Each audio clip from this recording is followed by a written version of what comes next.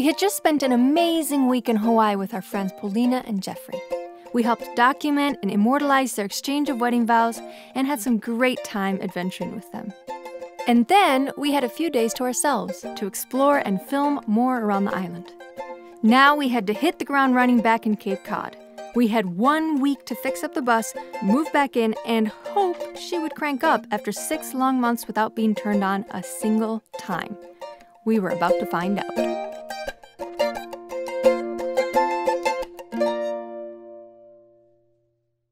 We just got back from Hawaii this morning and we have a lot of things to do. The first thing that is in my to-do list is to replace one of our solar panels. I had a little bit of an accident when we were in Baja last year. When I was adjusting the position on one of the solar panels, one of them broke. So we ordered a replacement and I need to do this before we get back on the road. The reason we have a lot of things to do is because in about a week we're getting back on the road. Cora has a lot of things to do inside the bus. I have a lot of things to do outside the bus.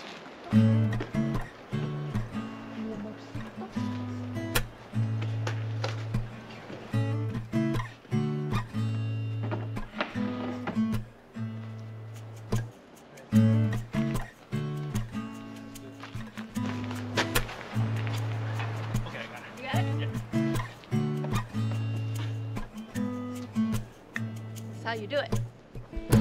I will show you right here the solar panel that needs to be replaced. It's the one here in the middle in the front. As you can see, it cracked. It's been working just fine, but I don't want to keep using this broken solar panel, even though they're still working perfectly.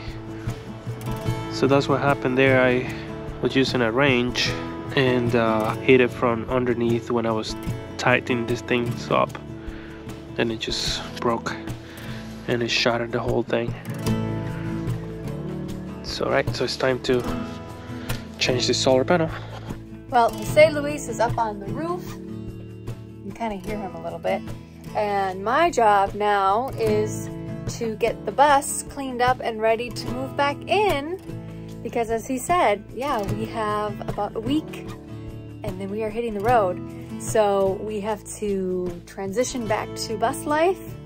And we also have some other actual creative work and things to do at the same time. So we hit the ground running. We haven't really slept in a while because of the flight. And I think in our bodies, it's like a lot later at night right now. But we got here and we just got some coffee and we're ready to crank it out because there's no time to waste. So the first thing I'm gonna do is actually clear out the garage and get the stuff out of there so that when we put everything back in, we do it in a pretty organized manner. So wish me luck. I bet when I said I had to clean out the garage, some of you thought I meant the garage of Scraggy House. Nope, I meant this. We call this the garage. It is a 2 by 8 foot space in the back of the bus where we keep all sorts of goodies. Tools, mural supplies, the generator, all the electrical is back here too, including our entire solar setup and lithium battery bank from Expert Power. So the garage is all emptied out and all cleaned out. And it is ready for all the stuff to be reorganized and put back in place. I just finished the garage, that's all set. Now I'm gonna get working on the studio. I'm gonna kind of do the same thing. I'm just gonna pull everything out of the cubbies and the closets and the drawers and kind of just put it on the floor here so that I can clean everything out and wipe it all down. And then when we put our stuff back in, we can put it in intentionally and kind of feel like a reboot, because who doesn't like a reboot? You know how it is. It's nice to start completely fresh. It feels good to move into a clean, organized space. All right, the studio is done and ready for our stuff to come back in and be organized in place. Meanwhile, up top, I was working on replacing the broken panel. As you might remember, we started out with 5 panels. A year later, we completely overhauled our solar setup. This included an expansion to 10 panels, totaling 1,000 watts in solar panels. Of course, the actual wattage varies by the day and by the angle of the sun. Still, it's way better than what we had before. All panels out.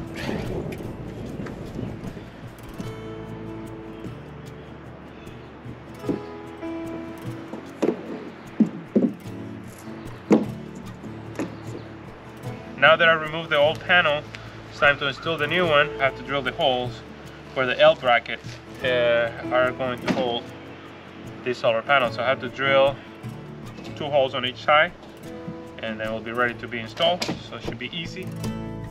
As long as we have decent sun, this solar array and our awesome battery bank can power every need we have in the bus. All right, it's time to drill the holes.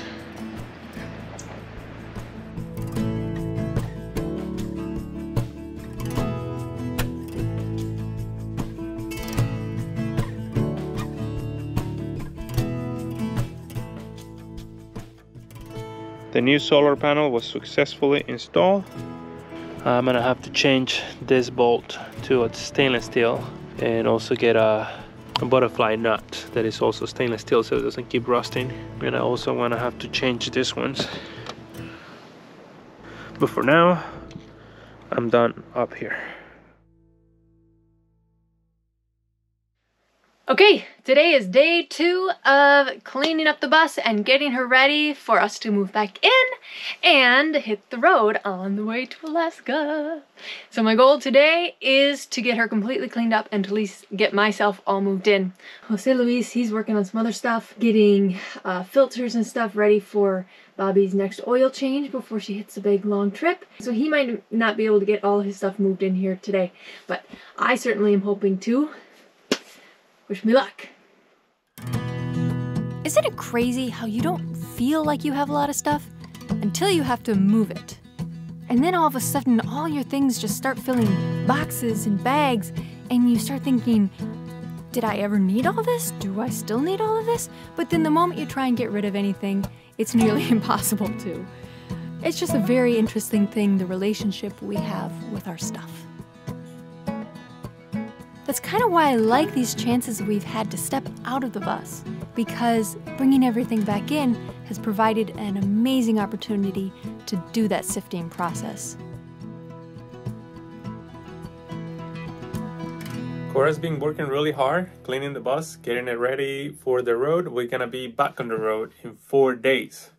And also I have a lot of things to do to help Cora get this bus ready for the road, and one of them is making sure that the fridge is running perfectly. I'm about to turn it on, so I gotta go outside of the bus, turn the gas on, and then come back inside and turn the fridge on. I have to turn it on a few days before we go because it's an absorption fridge and it takes a few days for it to actually get to the operating temperature. And another thing that I have to do is to sanitize the water tanks, especially one of them. Seems like it might have gotten a little bit of algae, so I have to clean that up, fill it up, sanitize it with some chlorine, and then drain the whole system to make sure that we have very clean water. I will show you now how the place is looking, it's coming together. This is what the bus looks like right now. Cora's been working really hard cleaning and organizing. We got all the cushions here from the sofa. The covers are being washed. All the things that we got out the bus have been slowly coming back in. All right, so now it's time for me to go back outside, turn the gas on so I can turn the fridge on, and start working on the water tank sanitation. This is where we turn the gas on. Gotta turn this thing. There you go. Now we got the gas going towards the stove and also towards the refrigerator. Now let's see if the stove turns on. There it is. We're back in business. Perfect. Now it's time to turn on the fridge. All right, we'll check tomorrow or later on today to see how it's going. So here's the water tank that has accumulated a little bit of algae along the side wall here. You can see it's really nasty. The only way of cleaning this will be unmounting this, remove all the hoses, bring this down, take it out, and figure out a way to scrub it inside. I don't know if you can see there. Looks nasty. And this hose right here also has some gunk in there that it looks nasty. I need to clean that. I looked on our second tank and everything looks good with that one, so that's good news. All right, so I'm gonna get my tools ready to remove this tank.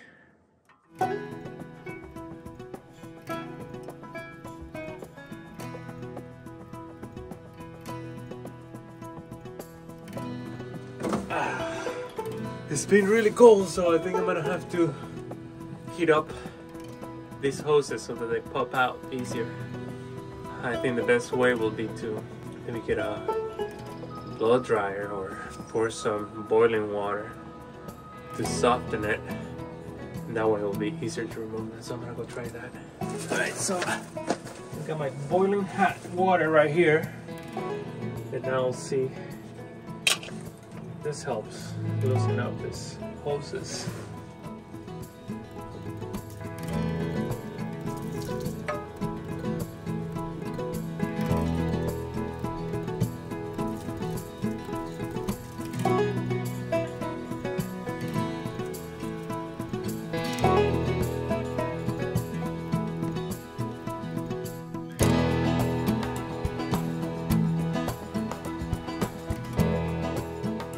Here it is, I removed everything. Look how nasty this is. There's a lot of gunk in there that needs to be removed.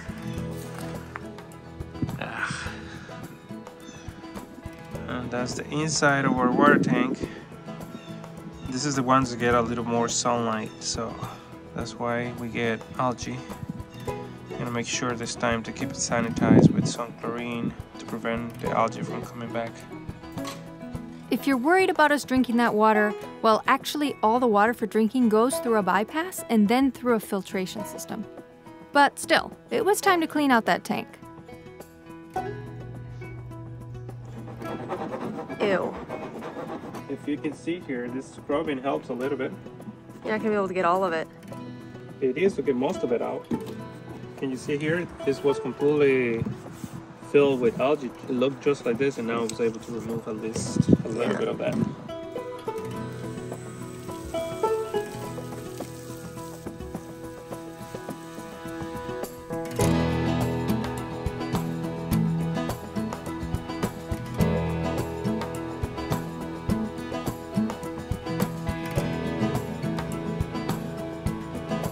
That algae. It's a lot of it. I found this pressure washer in the shed in the back of the house. I'm gonna try it. Hopefully I can remove most of the algae with this. Let's give it a try. Another thing we reflected on is the fact that since our tanks are clear, we think this helped in the algae formation.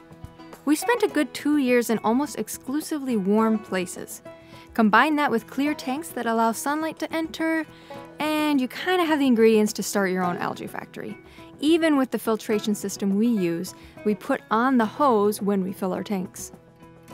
Jill, your pressure washer saved our butts on this one. Thank you. If we hadn't been able to use that, we don't know how we could have gotten this tank clean. All right, we have a clean water tank. All the algae is removed. Now it's ready to be put back.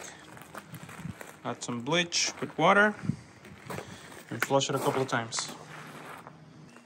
All right, it's time to put the tank back in the bus. Cora's gonna help me.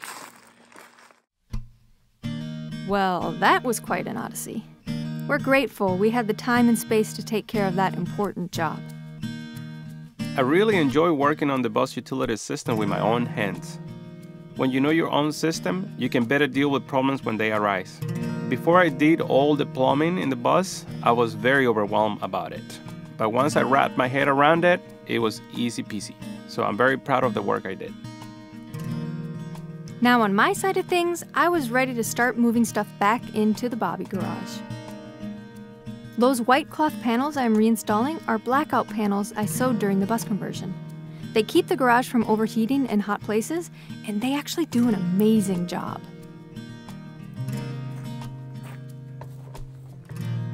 After filling the tank with water and some chlorine, we flushed the whole system from the freshwater tanks to the gray water tank to clear out and disinfect the entire system. And I continued with the work of moving stuff back into the bus. This was such a cathartic experience. I love organizing things.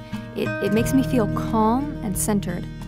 I feel like everyone should go through this process every 2 years or so. Just move everything out of the house, get rid of what you never really use, and then bring it back in very intentionally. I guess that's the idea behind garage sales. Not having our own yard, we can't really do that, but we do enjoy ending up with a couple bags for Goodwill.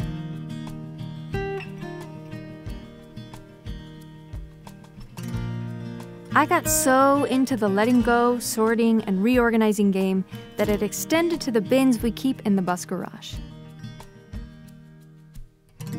And then I fixed one of the plates I inherited from my grandpa. It was the victim of a speed bump in Baja, Mexico, I believe. Have we ever told you the story behind our awesome custom cushions? Well, in the height of the bus conversion, I had the idea to see, just to see, if we could find a company that would be willing to sponsor the cushions for the Art With Area bus. I typed custom cushions into Google and then just started calling every single company that came up. They were all over the map: California, Texas, New York, Arizona. I just called everyone, and I only got one yes from outdoorfabrics.com, and it was a yes right away. Tracy answered the phone, I introduced myself, explained what the project was about, and immediately she responded, "That is just so awesome. Yes, we'd love to do some cushions for you guys." And guess where that company was located? Out of all the companies I had reached out to across the country, Miami, 45 minutes away from us. So yes, Tracy and the team at outdoorfabrics.com, super awesome people and super awesome company. Even living in 200 square feet of space, we often feel like we have so much stuff. So I also took advantage of this opportunity to go through all my things and to reorganize everything as it went back into my drawers. It is a really centering process. Here I am, installing my photo and video editing monitor. This is where I spend most of my time while working in the bus. The next day, we just kept at it. How do we have this much stuff when we live in a space so small? It still baffles us.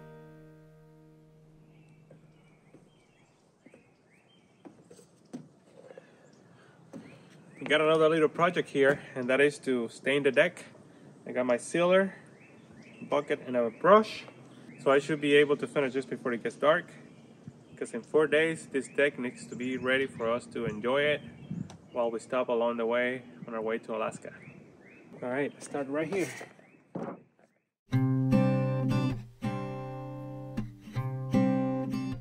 The last time I did this process was in Van Horn, Texas, right after the pandemic hit. Since then, oh man, this bus has seen some places, all with a lot of sun. The American Southwest, then the entire Baja Peninsula, then back to the Southwest, and then across the country to the Midwest, and then on to here.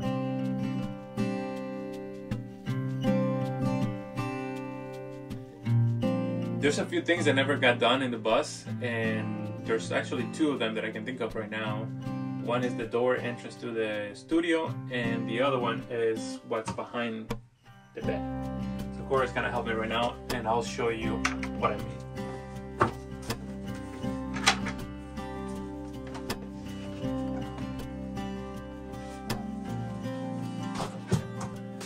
So this wall right here never got finished. My idea was to cover it with canvas and make a painting. I'm not gonna have the time to work on the painting, but at least before we get back on the road, I would like to have the canvas installed and paint later. Anyway, this is something that you only see it when the bed is down. That's usually when you're sleeping. This is basically an art piece for us. Because the canvas right here, And I believe we got all the tools we need, so let's get to it. This ended up being quite a pain in the butt. Way more than we anticipated. But ain't that like most things in life? If you've ever tried stretching canvas over a frame, you know how difficult it is. This was a task to stretch a canvas over a flat wall, which wouldn't have been as bad of a thing if we had easier access to the bottom edge of the canvas, which we didn't. All in all I can tell you is this was quite a process, but we did it. We installed the canvas. Now the only thing that is left to do is the molding. As you can see here, the canvas doesn't reach us all the way to the end over here, but this molding is gonna be stained and it's gonna go over it like this. So it should go like so. And it's gonna look like a beautifully framed canvas. So I had enough time to stain the molding, but unfortunately I didn't have the time to install it. So that is one project that still has to be finished. Now the trick is getting everybody to fit because everybody's just growing like gangbusters. Having this little garden brings me so much joy, and it brings so much life into the bus. There's a fair bit of turnover though. Some plants just don't make it. With us constantly on the move, some plants just can't handle all the constant changing between different environments. And also, it's kind of like life. You just can't keep everyone happy. Some of our plants loved Baja, others died there. Some of those that thrived in the desert didn't really like the Midwest so much. The ones who seem to be the troopers though, the true bus lifers, are the succulents. Beautiful, the garden is back. Complete with our little Zaya chameleon.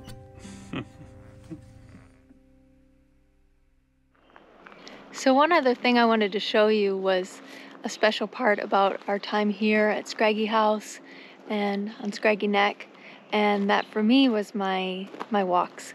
So not every day, but I tried to go as much as I could out to go on these little me time walks around the island. And I'm gonna lead you today with me on one of those walks with me. So I hope you enjoy it. This is a really, really beautiful part of the world.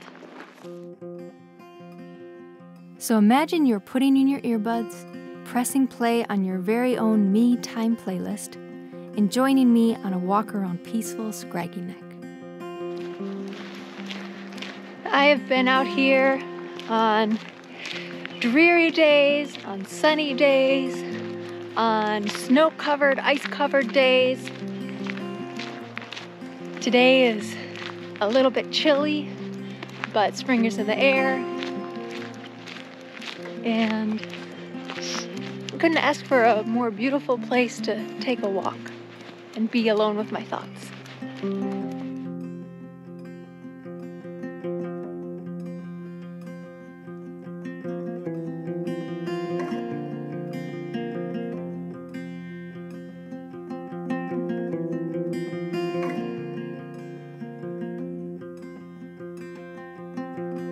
These trees here were beautiful after those big snowstorms. They were just plastered in snow. It was so pretty.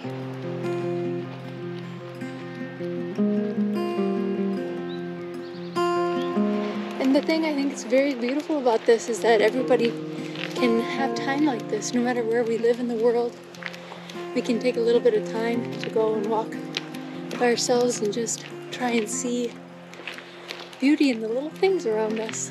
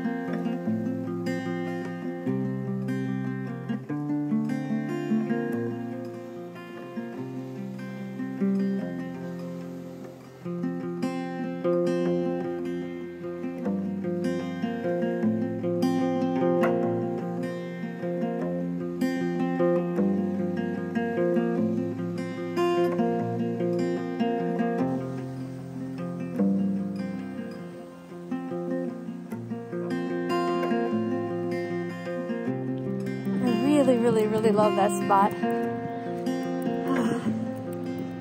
It's been a good place to commune with for a little while. Good place to kind of talk to Mama Earth. I really enjoy sunset walks. The world is just so peaceful at this point in time.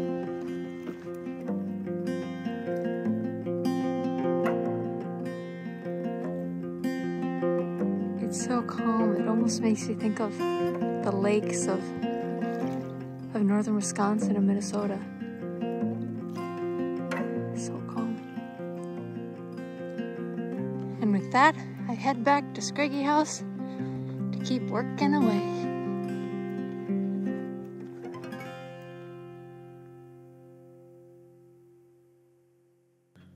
I'm about to start Bobby for the first time in almost 6 months. But before I do that, I'm going to install this new eyes we got for Bobby. So we got this new LED lights for Bobby, because the lights the bus has currently on, they're really terrible. So I'm really excited to install this one. Oh, look at this. It's gonna be so nice to have bright lights. He wasn't lying. Those headlights were pretty terrible. They basically didn't do anything at night. Now, we don't like night driving in general and try to avoid it if at all possible. Let's see what's the difference between the old lights and the new lights. Oh wow, it's so much brighter. Yeah. I will do another test tonight just to see how bright these lights are. But for now, I'm going to change the other one. The few times we found ourselves driving at night, it felt pretty unsafe. So this was an update we had been talking about for a while, and really grateful it finally happened.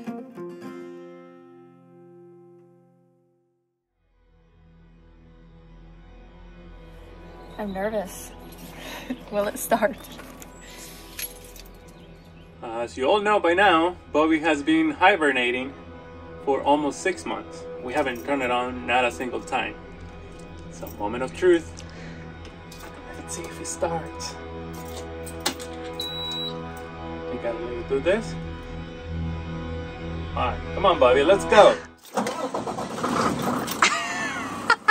Like nothing. Oh my gosh, so much anticipation. Ready?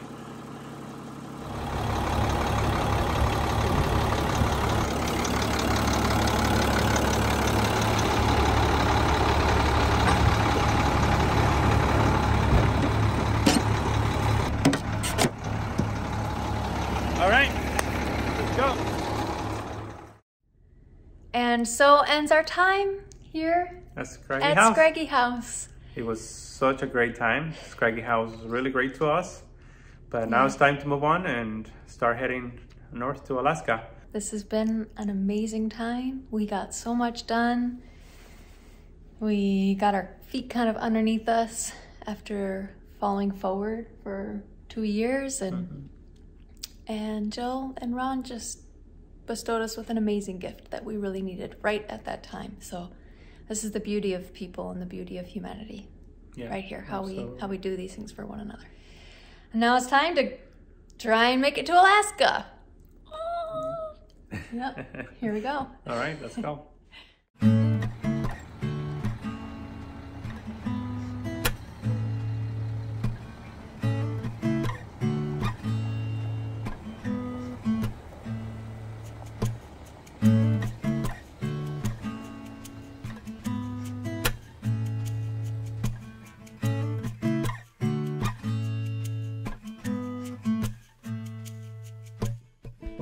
6 months earlier, we had crossed onto this causeway in our big, beautiful bus, desperately needing a place to land and hunker into work and just disappear for a little while.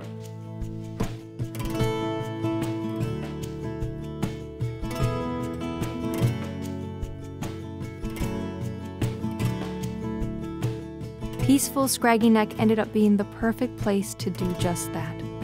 A quiet, quaint little corner of the world surrounded by natural beauty and the grounding waters of the Atlantic. Cape Cod, bustling and busy in the summer, calm and quiet in the winter. We were so grateful to call this land home, even if just for a little while. We were inspired by its beauty and loved being a part of this landscape during our winter escape. And Scraggy House, the home that just opened its arms and took us right in. And finally, to Jill and Ron. Your example truly, deeply impacted us and changed us more than you know. Your trust and generosity in allowing a pair of nomadic artists to rest up in your home, it's more than humbling. It's a true testament to how good the world would be if we all held such trust and kindness for one another. So thank you so much. But there was still one final thing to do. So I am still back at the house. Jose is with Bobby, the bus. He's out getting an oil change before the big trip up north. I stayed behind to get Scraggy House back in order, just nice and polished and cleaned and ready for Jill to come back to her summer space. And I just did a little project. I put some petunias and pansies and thyme into the window box. It's nice to get my hands in the dirt. And now I'm gonna put in some lemon balm and more pansies and petunias just to kind of line the box here. You can see she's already got some chives coming up. And it's finished! We have pansies, petunias, lining the box. So when those get big, they'll just create like this little wall of color. And then there's the lemon balm. Yay! Okay, it's the end of our time here at Scraggy House. It's kind of surreal. Gonna miss it here. This has been such an amazing experience. And Jose and I put together a cornucopia of thank you gifts to Jill and Ron. And here, I'll show you what we put together. So this is what we put together to thank them for their amazing generosity. You have a print from José Luis, and just a whole basket of fun stuff. These are earrings made out of my guitar strings, sourdough starter, one of those spoon holder things that we got that when we went to Spain, some chile morita from Baja, one of my CDs, one of the very last ones in the whole world of Turn the World, our thank you card with a letter that we wrote them, some stickers, and of course, a bus print. And then the big kahuna, of course, is the painting by José Luis. That is actually a painting. It's in his style with a little touch of Cape Cod. And we really, really hope that Jill likes this. We think she will. So that is what she will come home to. When she comes to Scraggy House, she'll see this explosion of gifts. And then of course we have a couple other gifts spread throughout the house to surprise her here and there. So there's one. She'll get an Are We There Yet pillow. And then here's another. I'm gonna show you. Another one. Who knows when they'll spot this one. You have a bottle of Flor de Caña, the 18-year. This is a really, really, really, really good rum that is from Nicaragua. This is one of the pieces of national pride of the country. And then there's one more little treat here in the freezer. I have some nacatamales. These are the nacatamales that we all made when Araceli and Alvis and Mendel and Bethany and Fabricio were here over New Year's. And we hope they enjoy. I bet they'll enjoy them. This is the final goodbye to Scraggy House. Even though Scraggy House was home for just 6 months, it was a home that we filled with a lot of laughter and memories. Dear friends and family shared in this space. Here we welcomed in 2022. Here we rested up and got our feet underneath us after a crazy and hectic 2 years on the road.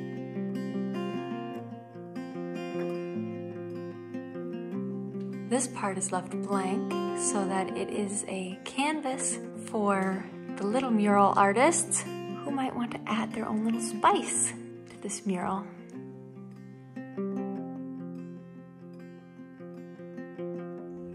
Time to say goodbye to Scraggy House.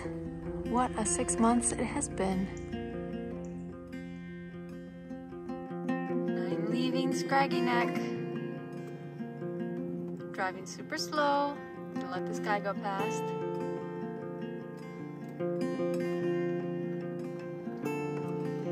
Bye-bye, Scraggy Neck. Bye-bye. Bye-bye. Onwards to the next adventure.